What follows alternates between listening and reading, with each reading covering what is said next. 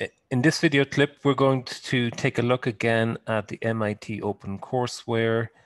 There is, and I've left the link to the course. Now, this was set up in R, and previously I had matched the implementation of the Statistical Sommelier, that example that's available in MIT OpenCourseWare. And you can track back, you can get back using that hyperlink, and also the implementation then of that same R code in Google Colab, which will also run R. This instance, I want to run Python, but just take the same example and to see, can I replicate what I obtained in R in Python? If you want to get the video clip also will be available at this web link, and I will leave a link to this Colab in the hyperlink below the YouTube video clip also, so that each bit is interrelated. So in this, there was 2 data sets, a very small data set with 2 rows, and then a slightly bigger one with 25 rows. And basically the data here is related to the price of wine year. The price here is in logarithms, the winter rainfall, the average growing season temperature, rain at harvest time, the age of the wine, and then France's population. So we're trying to explain the price, and price here is, I suppose, a proxy for quality. So there's a little bit of background. I've explored that in the previous video clip, so maybe I won't labor too much here. The key thing I want to do is just to implement. Now, I've already executed the code, but may well be you don't have the data available, right? Normally, when you open up this Google Colab, you won't have the data set that we require. So to get the data set, just basically follow this link. So for the wine CSV, we won't use the test here in this example, but we just follow link, and you can just download, right? Download, and then it'll come up as a CSV file. Now it'll come up as wine 4 for me because I've downloaded it already 3 times. To upload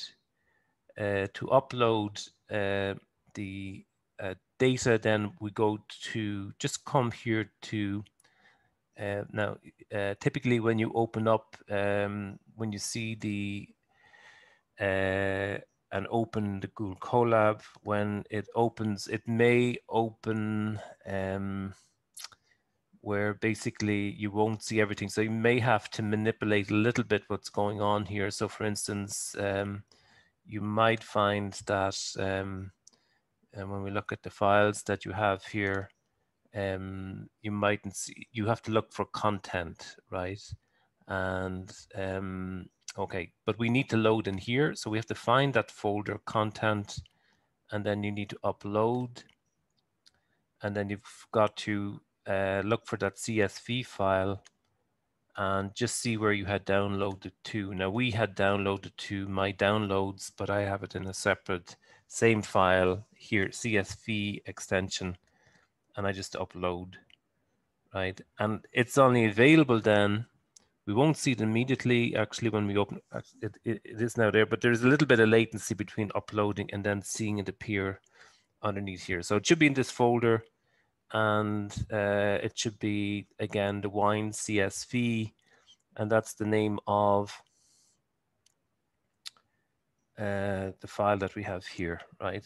Okay, so okay, we have uploaded our data. Then let's run, and hopefully it'll read in. So the wine is read in, and let's run to see, do we have the information available on the wine? Yes, so we can see each of the columns: year, price, winter, average growing season, temperature, harvest, rain, age. It's there.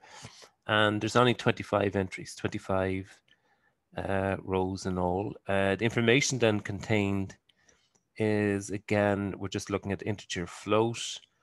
And then if we want to see just the first five rows here of the data. It's only 25 in all. We can see year, price, winter rain, and so on. Okay, now basically like what we had done before, and like what's up in the MIT Sommelier, an introduction to linear regression, we just want to run a couple of regressions here. I'm not going to use sklearn linear model import linear regression. I'm going to use statsmodels.formula.api as SMF, right? And so we need to, if we're using that format and that library, then we define the relationship. I'm going to regress the average growing temperature, average growing season temperature onto price. The thinking is that the temperature over the growing season will enhance the quality and just a higher price. So we hope to see a positive relationship here. We define the formula, then we run the OLS model formula using the wine data set, and then we're going to print out the model, the summary of the model. And that produces then this OLS estimation. And if you check against the results on the MIT OpenCourseWare, you'll see we're getting the same results from Model 1 as their Model 1. And again, we then go from a simple regression to a multiple regression. And we say, okay, we get, if we look at the R squared here, it's not extremely high. It's not too bad. But the R squares is could be improved. And when I look for here,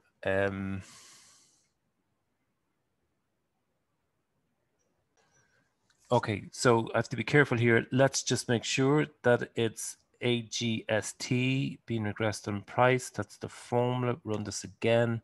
And that we have a single explanatory variable. We have an intercept and the coefficient on the average growing season temperature. It's positive, which means as we increase the growing season temperature, we expect to see a higher price for the wine. When we examine the R squared, it's 0.41. Again, this is consistent with the Model 1 from the MIT OpenCourseWare.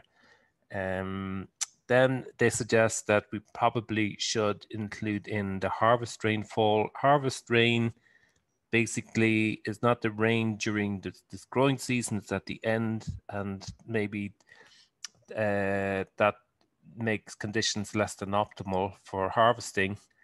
And what we observe is if there's high rainfall at harvest time, that tends to have a negative effect. Small, but still it's still noticeable, right? Now, again, it depends on the quantities here. I think if we look at the data for the harvest rain, it's okay, typically in the hundreds. Okay, so we have to be careful how we interpret that, the coefficient on this as opposed to the coefficient on this. So even though small, right, we would say that's not inconsequential. For statistical significance, we're looking at the t-values here, way in excess of 2, right, for both of the independent variables. And then the p-value is less than 0.05. Okay, so I think we can say that is we're happy with statistical significance for these two independent variables. That might then encourage us to develop a model tree consistent with MIT OpenCourseWare, then get our output, make sure we have the tree, sorry, the 1, 2, 3, 4, 5. We actually have the full set of the variables regressed. The t-values, not great for these two. We should be less than 0.05, and the p-values, the t-value, we normally would expect to be greater than 2. We don't find that. Maybe we should exclude something. French population may not be a good explanatory variable. It's a bit exogenous, so we throw that out. And now we estimate model 4. We run that again. And what do we find? Interestingly, when we exclude the French population, all the t-values and the coefficients now exceed 2 and the p-values are less than 0.05. And we have good r-squared 0.794. That's consistent with MIT OpenCourseWare output. We should be reasonably happy with that model, so much so that it provides evidence that if you want to predict the quality of the wine, maybe we don't need the sommeliers. Maybe their skill set is something that maybe a statistical analysis provides insights that are equally worthy. Let's not say we don't need sommelier, but statistical analysis is definitely a big help, right? So don't want to offend anybody in that community, and I'm not a wine guru, so don't want to really make too many sweeping statements like that. And just to bring up then the correlation matrix, it's just the name of the dataset.core, close the brackets, and we can see that when we look at price, there is a positive relationship with winter rain. There's a positive relationship with average growing season temperature, negative relationship between quality, price stroke quality with harvest rain. The older the Bordeaux's become, generally we have more value being added. And then the French population here, there's a negative relationship, but this is a slightly exogenous variable. It's not endogenous to the wine, maybe in terms of demand or something. If the population increases, there's bigger demand for wine. But we found that it wasn't, when we included it in the regression model tree, it didn't really enhance the overall performance. And but that correlation is there. It's a negative correlation.